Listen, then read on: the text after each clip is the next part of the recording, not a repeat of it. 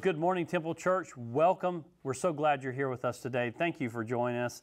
Thank you if you're a guest this morning for the first time or first time back in a while. Thank you for joining us as well. We love to begin our services with a focus on God's Word, a call to worship, and we're going to be looking at 1 Chronicles chapter 16, verses 23 through 27. And here's what the Word of God says. Sing to the Lord, all the earth. Tell of His salvation from day to day. Declare His glory among the nations, His marvelous works among all the peoples.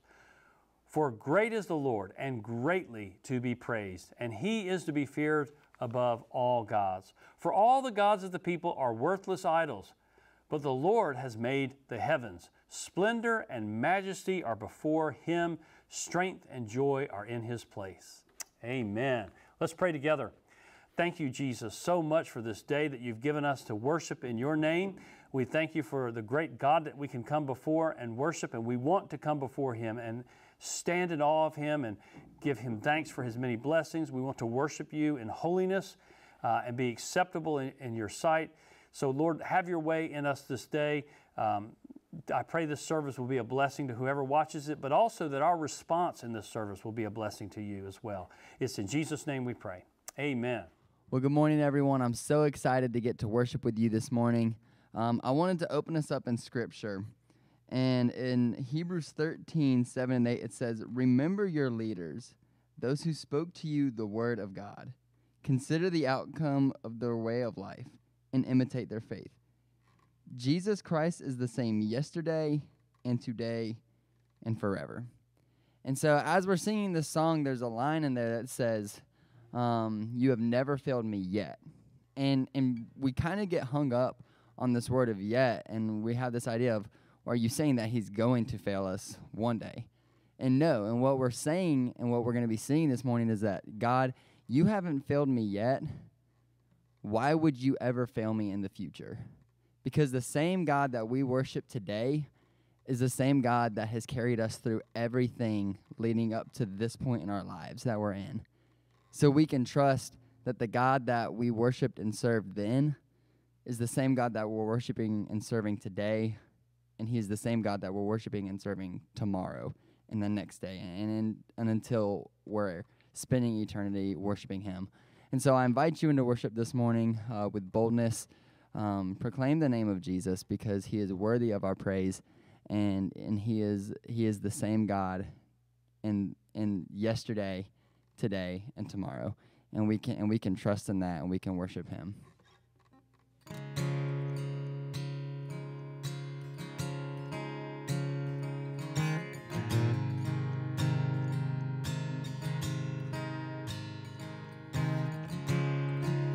Walking around these walls,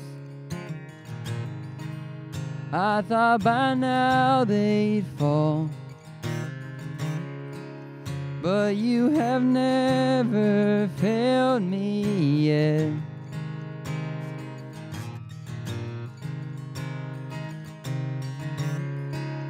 Waiting for change to come,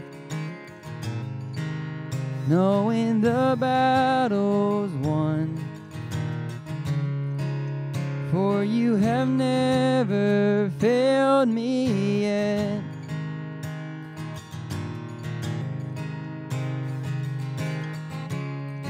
Your promise still stands. Great is your faithfulness, faithfulness. I'm still in your hands. This is my confidence. You've never failed me yet.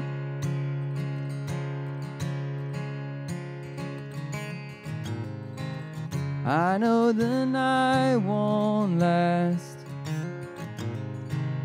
Your word will come to pass. My heart will sing your praise again.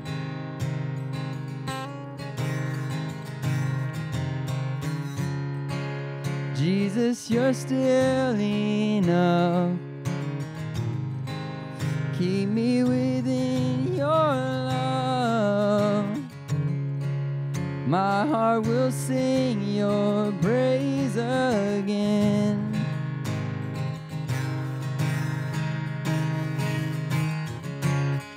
Your promise still stands. Great is your faithfulness, faithfulness. I'm still in your hands. This is my confidence. You never fail me yet.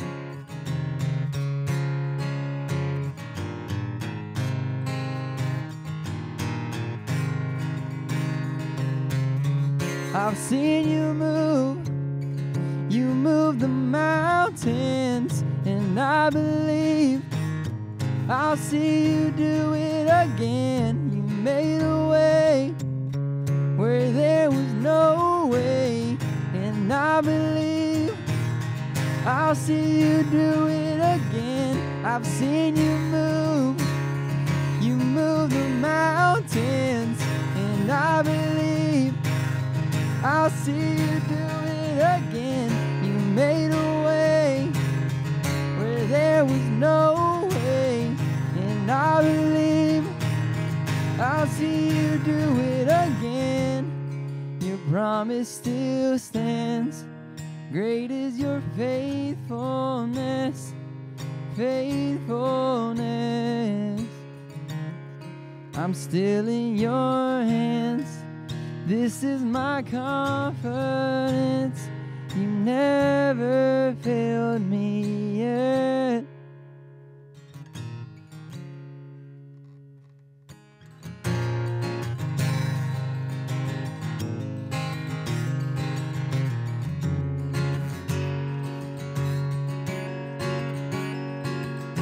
Sometimes on this journey, I get lost in my mistakes. What looks to me like weakness is a canvas for your strength. And my story isn't over, my story's just begun. Failure won't define me, 'cause that's what my Father does.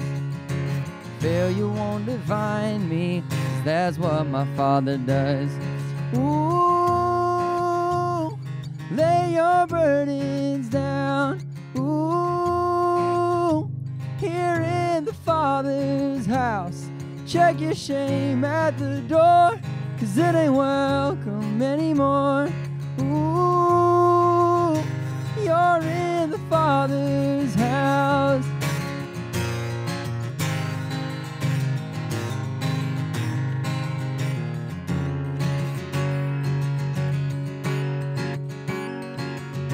Arrival's not the end game, the journey's where you are. You never wanted perfect, you just wanted my heart. And the story isn't over if the story isn't good. Failure's never final when the Father's in the room. Failure's never final when the Father's in the room. Ooh, lay your burdens down. Ooh, here in the Father's house, check your shame at the door, 'cause it ain't welcome anymore. Ooh, you're in the Father's house.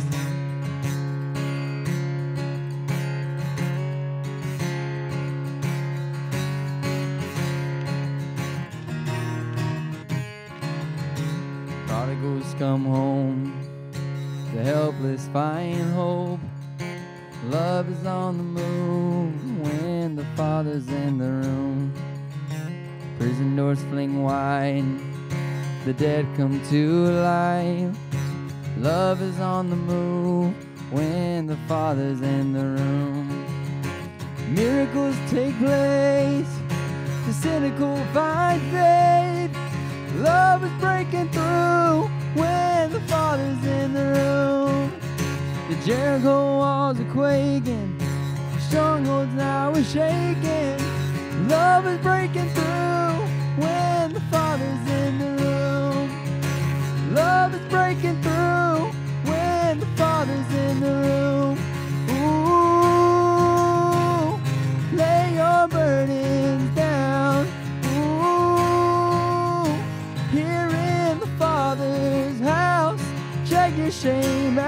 door, 'cause it ain't welcome anymore. Ooh, you're in the Father's house.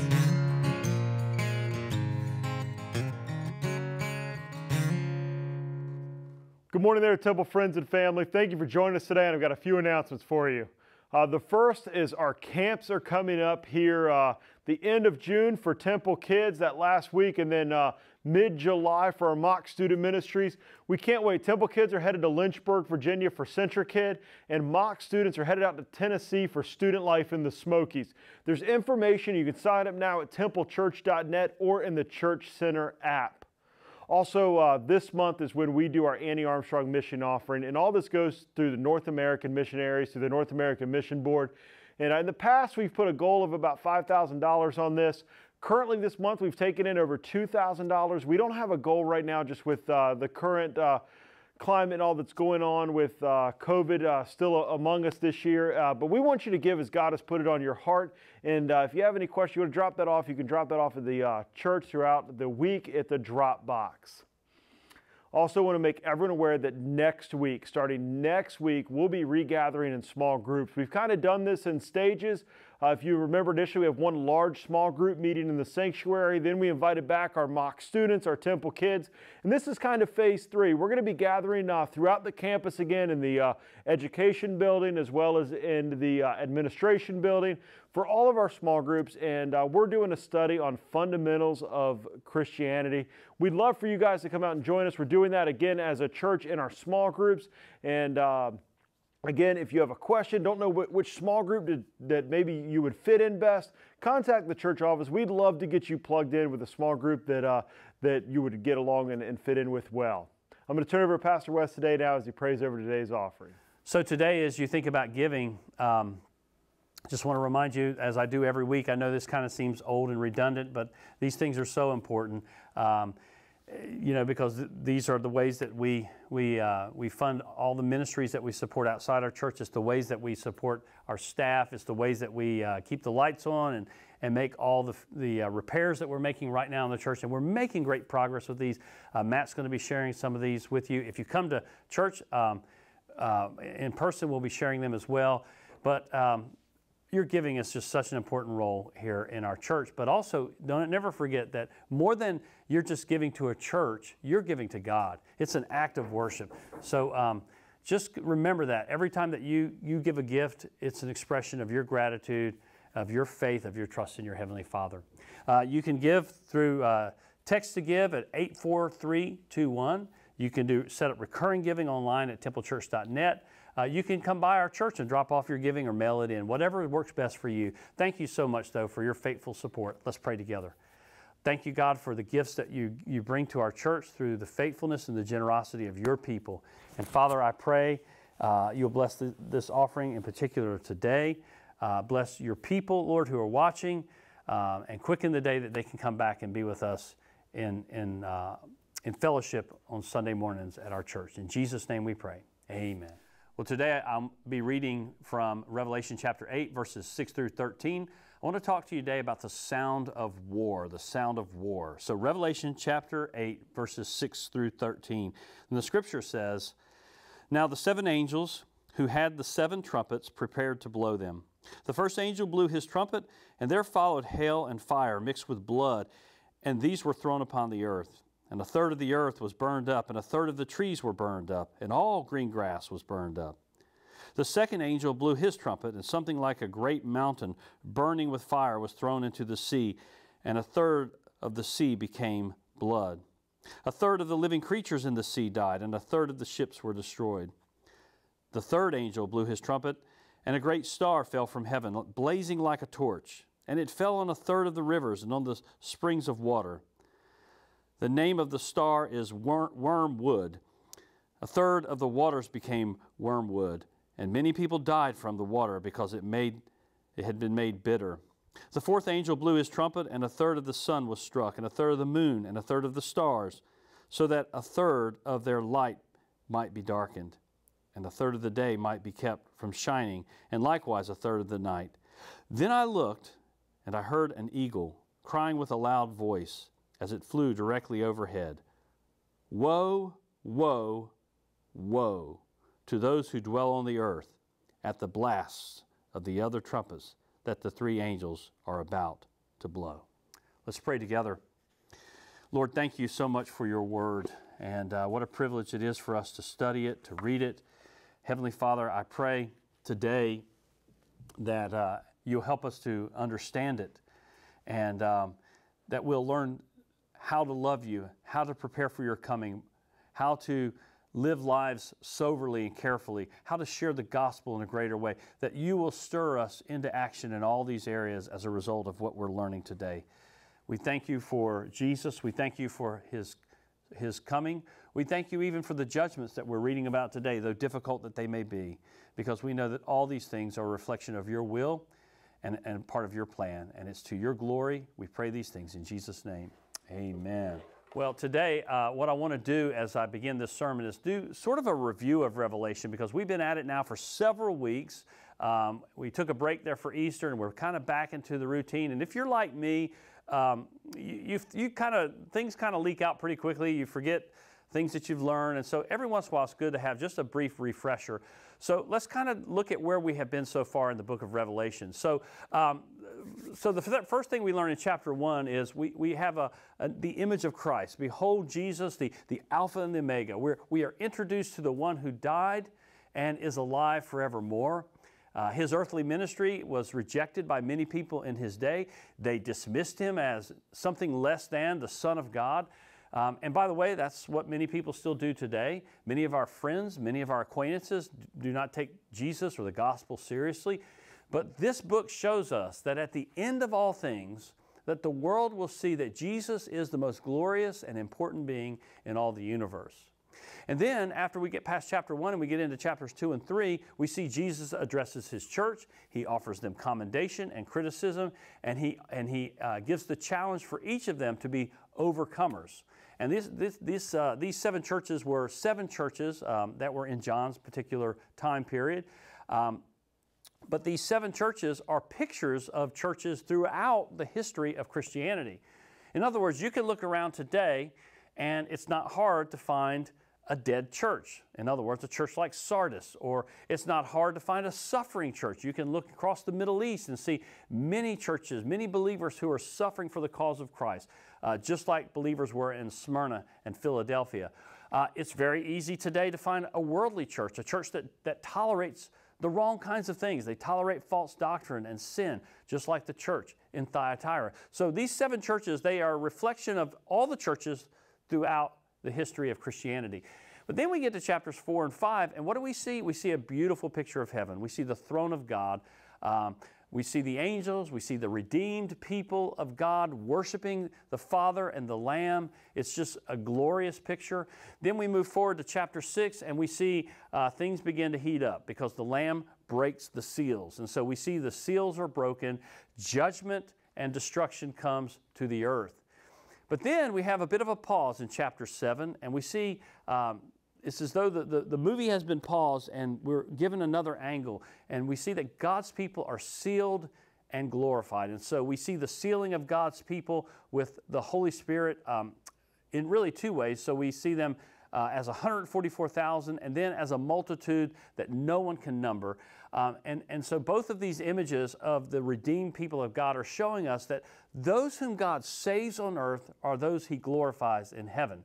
So the people of God are not kept from tribulation, but we are kept from perdition.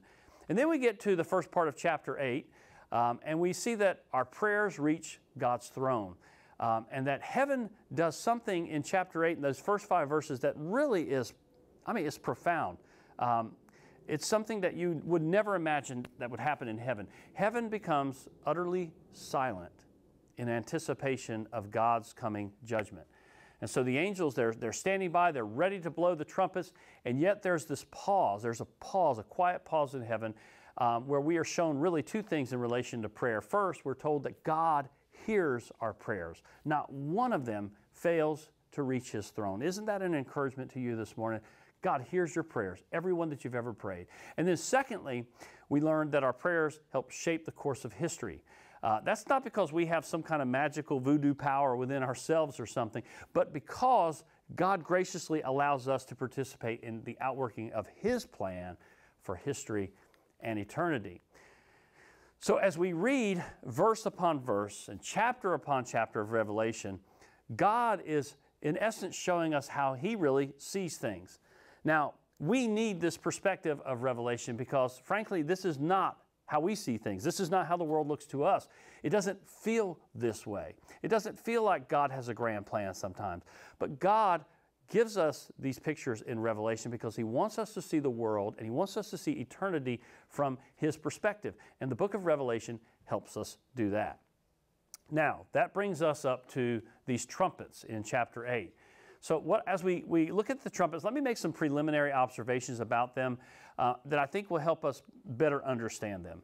So here's some key details about the trumpets. First of all, the Exodus plagues and the trumpets of Jericho are the background to the trumpet judgments here, as we are going to see.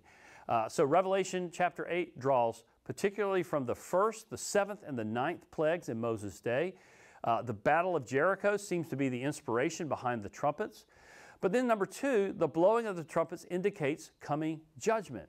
So in the Bible, trumpets were blown for different reasons. Sometimes for special occasions of worship in the Old Testament. We see that in the reign of King David. In the New Testament, they announced the second coming of Christ. But most often in Scripture, they are associated with battle, like in the case of Gideon, or with war, as in the case of Jericho.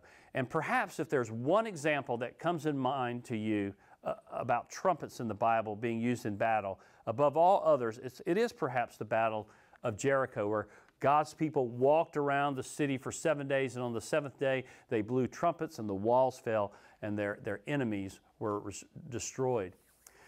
Now, how about let me give you another detail about these trumpets. Number three, there's a clear parallel between the seals and the trumpets. So I've mentioned this before. A lot of this is confusing. I get that. It will become probably much clearer as we get to the end of the book, but I'm going to reiterate some things here, and this is one example of those. When I say there's a clear parallel between the seals and the trumpets, what I mean is they follow the same progression. And if you read this, you'll pick up on this. So you have the first four seals, and then you have the first four trumpets are open. And then you have followed by two more seals, and then you have followed by two more trumpets. And then there's an interlude with the seals and an interlude, if you would, with the trumpets. And then finally, you have the final judgment, which depicts Christ in His second coming. Number four, the trumpets cannot be limited to one particular period of history. This is a key detail, very important point. One of the key questions that we need to ask when we study the seals, the trumpets, and also the bowls is, do they refer to specific events or single happenings, dates, or persons in history? Is that what we're going to say? So we look in history and go, okay, that's exactly when that happened. That's the fulfillment of the trumpet, the third trumpet. That's the fulfillment of the fourth bowl. Because if we take that view, then frankly it gets pretty complicated because we have thousands of dates and events and persons that fit these symbols that we're learning about in Revelation. So what we end up with is thousands of interpretations, but not really any certainty, with just a lot of speculation. A better approach, in fact, I believe the correct approach, is to see the seals, the trumpets, and the bowls in Revelation not referring to specific events or details of history, but to principles that are operating throughout the history of the world, especially throughout the church age. In other words, they refer to things that happen again and again and again in history. They do not symbolize single or separate events, but they refer to woes, or in other words, horrible things that may be seen any day of the year in any part of the globe. So a simple way to say this is they're not datable events, but they simply describe the commonplaces of history. Let me give you a quote by William Hendrickson. He makes a compelling reason for why it's important for us to view the book of Revelation this way. He writes, "For if these symbols merely indicate and predict isolated future events, it may satisfy some people's curiosity, but it can hardly be said that people in general are edified. On the other hand, if we believe that the book reveals the principles of divine and moral government which are constantly operating so that whatever age we may happen to live in, we can see God's hand in history and His mighty arm protecting us and giving us the victory through our Lord Jesus Christ, then and only then are we edified and comforted. So here's an important thing I think that you can remember. If you really want to understand the book of Revelation, if you want to understand the symbolism and the types of revelation, then as I have been saying from the very beginning of this series, go to the Old Testament, because this is where John largely draws his imagery from. Go to the Old Testament and not today's newspapers or the internet. Skip all the speculations of man and go straight for the truth. All right. Let me add one more here, and that is that the trumpets do not depict a different period in history after the seals, but rather a recapitulation. In other words, a retelling of the same events from a different perspective. So do not view the trumpets in, as I've been saying, a chronological way. Do not do this as if the events coming at the trumpets are events that are coming after the seals. As I've stated before, one of the dangers of viewing Revelation from a purely futurist view, meaning that it's chronological, this comes first, then this, and it all takes place in the future, i.e. our particular time period, then if you view it that way, it takes away any meaning the book has had for the last 19 centuries before us. And friends, I just want to ask you, do we really believe that? I mean, do we really believe that Jesus gave this book to John, these revelations to John, and to the first century Christians only to say to them, you know, hey, there's great stuff in here, it's really amazing, but none of this is really for you. It's for people that are going to live 2,000 years into the future. Do we really want to say that? Is that what we really believe? I know I don't. Now, that is not to say that this book has no meaning for us. It does. But it is to say, and this is key, it is to say that it has no more meaning or significance for us than it did for the people in John's day. All right, so that's a bit of an introduction to the trumpets. Let me give you now a little bit of, let's look at the individual trumpets here. I want to give an explanation for each of these. So the first four of these trumpets show God's judgment in the form of catastrophic events in nature designed to bring God's judgment on his enemies, particularly those who have opposed the gospel, have opposed Christ, and have persecuted His people. So the first trumpet, let's look at that one. It's the trumpet with hail, fire, and blood. We see that in verse 7. It says, the first angel blew his trumpet, and there followed hail and fire mixed with blood, and these were thrown upon the earth, and a third of the earth was burned up, and a third of the angels were burned up, and all the green grass was burned up. Now again, echoing back, what's he doing here? He's going to the Old Testament. John's pulling images, this time from the book of Exodus. And if we go to Exodus 9, here's what we read. It says, there was hail and fire flashing continually in the midst of the hail, very heavy hail, such as has never been seen in the land of Egypt since it became a nation. The hail struck down everything that was in the field in all of the land of Egypt, both man and beast. And the hail struck down every plant of the field and broke every tree of the field. So in this first trumpet, the picture here is one of nature being out of control. You've got storms, fires, devastation that man cannot prevent. Think of all of these that happen over the course of our history, just in our lifetime, but go back even further than that. You see these time and time again. And that's what's pictured here. The blood here, I think, is probably intended to communicate the effect that it has on us as human beings. It brings pain and death. So that's the first trumpet. How about the second one? The second one is where the sea becomes blood. Look at verse 8. It says the second angel blew his trumpet, and something like a great mountain. He's not sure what it is. He says it's something like a great mountain burning with fire was thrown into the sea, and a third of the sea became blood, and a third of the living creatures in the seas died, and a third of the ships were destroyed. Again, here's an allusion to the plagues, particularly the first plague where God turns the Nile River to blood, and everything died and stank, the scripture says. And so the picture here is that this judgment in nature brings economic hardship and death to many.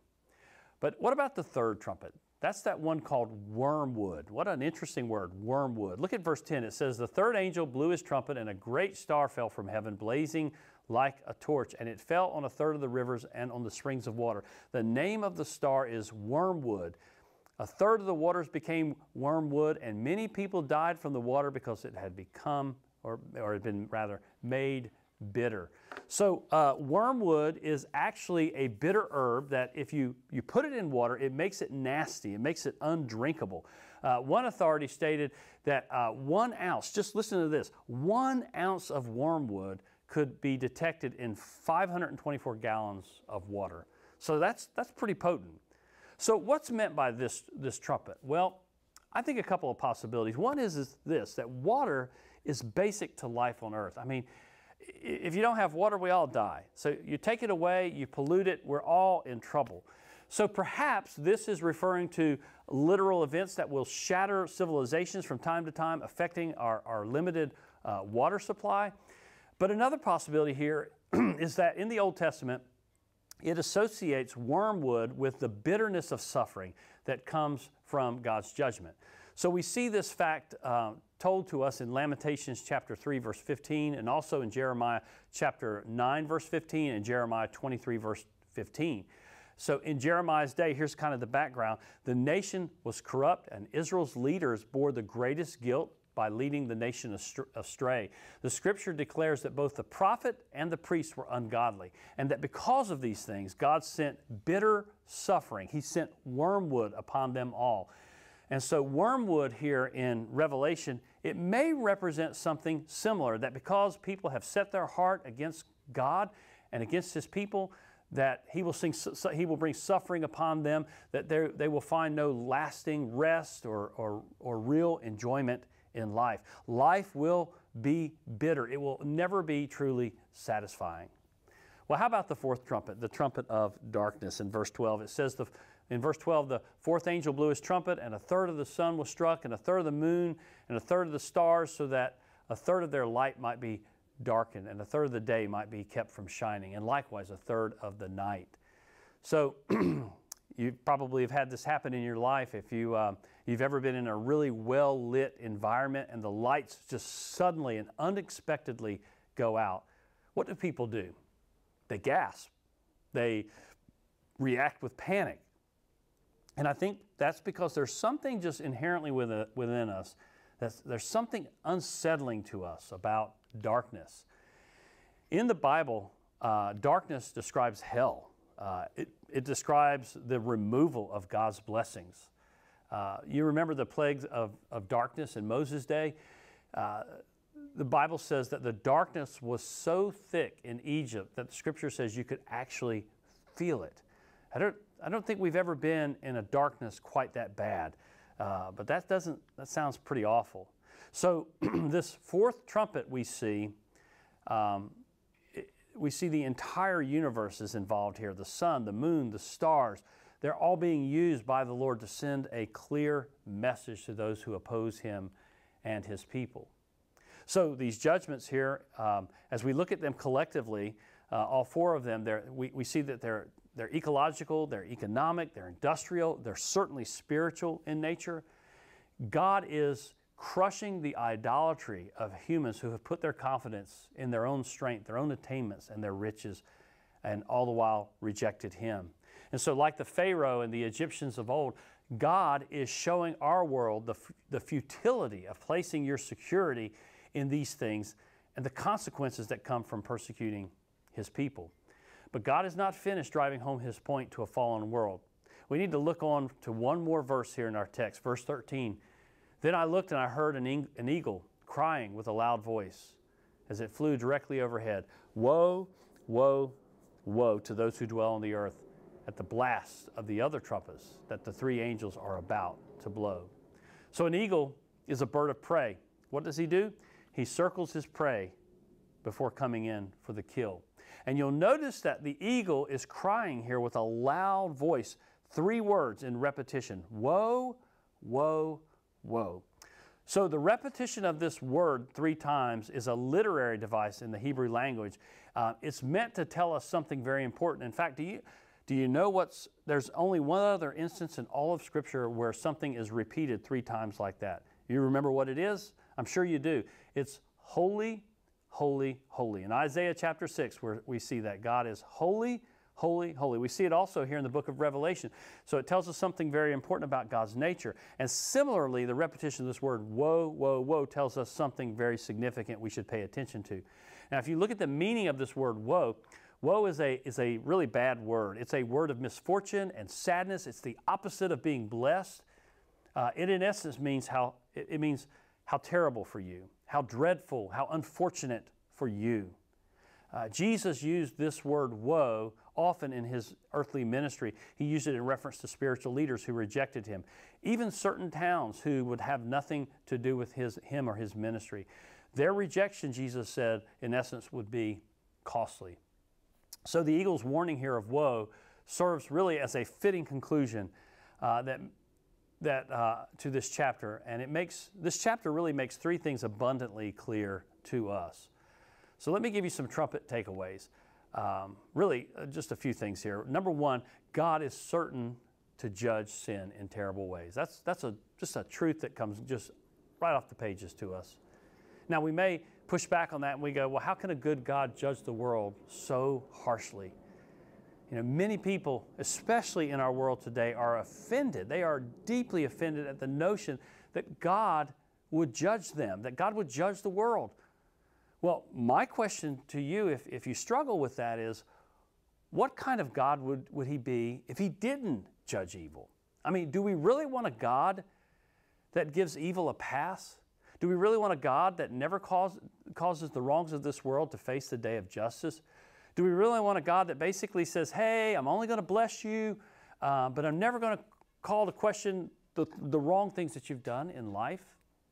If I could make an analogy, and it's not a perfect one, but just hear it out with me. When we see a permissive parent who never disciplines their errant child, but only showers him with blessing and praise, we surmise that there's in essence a flaw in their parenting. Why is that? Because a child must know when he's doing something wrong. And if you only shower him or her with praise, you build their self-esteem really well, but you teach them nothing about how he or she wrongly treats the rest of the world around them.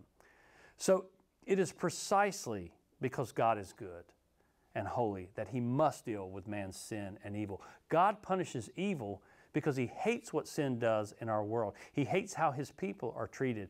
He hates how it makes idolaters out of us.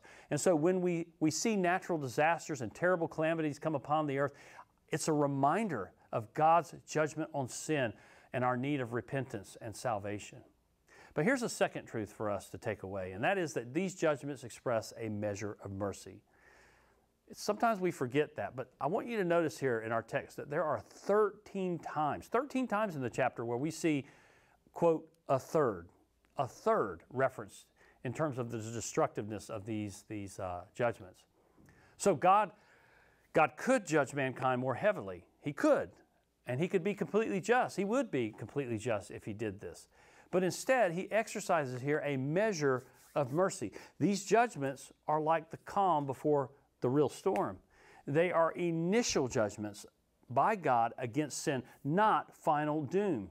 So a good way to think of this is to remember that trumpets announce, they send a warning, but bowls, as we're going to see, they pour out the full measure of God's wrath. So the trumpets here, they're a wake-up call. They're a warning call that gives us time to consider the gospel and the way that we are living and come to repentance while we still can. Contrary to what a lot of people in our culture think today, God does not delight in judgment. In fact, He prefers mercy over judgment. In Ezekiel chapter 33, verse 11, this is what the Scripture says. As I live, declares the Lord, I have no pleasure in the death of the wicked, but that the wicked would turn from his way and live. Not only that, let me give you another quick example of this. In Exodus chapter 20, here's what God says to his people. He says, I, the Lord your God, am a jealous God, punishing the children for the sins of the parents to the 3rd and 4th generation of those who hate me, but showing love to 1,000 generations of those who love me and keep my commandments. Did you notice the contrast there? So God punishes sins up to the third or the fourth generation. But what does he do to those who love him? He shows mercy to 1,000 generations. Now, that doesn't mean if you get to 1,001 generation, he cuts you off. No, it simply means that his love is far greater than you could ever imagine or appreciate. His mercy is far greater, in essence, than his judgment. But let me give you a third truth. Number 3, these judgments express God's displeasure with the treatment of his people. So again, the plagues of Moses' day, they're the backdrop that we should see as we look at the trumpets. They were, and when you think about the plagues of Moses' day, they were to show that the God of Israel was superior to the gods of Egypt, and they were to show that he came to judge the powers that oppressed his people.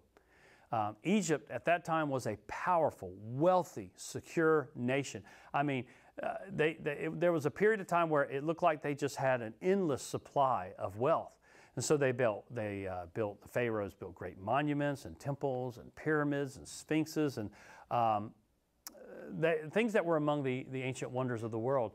But then think of this, under the hand of God, an 80-year-old man comes walking out of the desert, and this powerful, self-sufficient, prosperous nation is literally brought to his knees. God's message? Well, it's this. Your wealth, your gods, the things that you put your security in, none of it is a true refuge in this life. Now, you might be thinking, but wait a minute, okay, if Egypt was the backdrop for the trumpets, then that means we got to think about who did Egypt represent in John's day?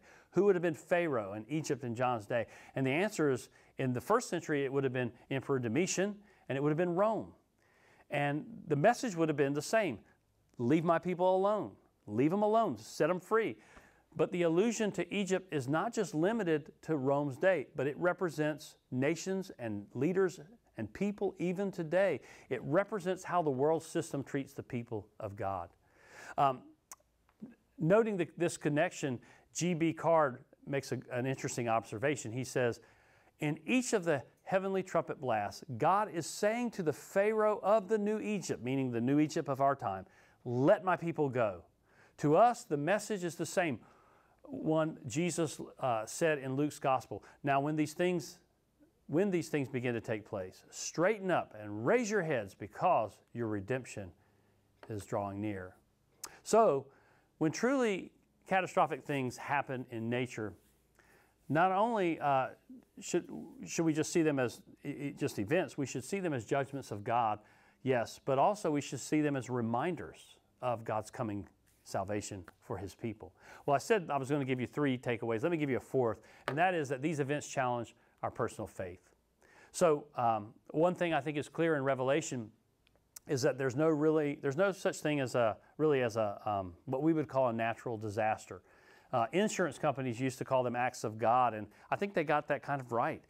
The events are that we see here, that God is the hand behind all of these things, and these events are relevant for Christians and for Christians and non-Christians as well.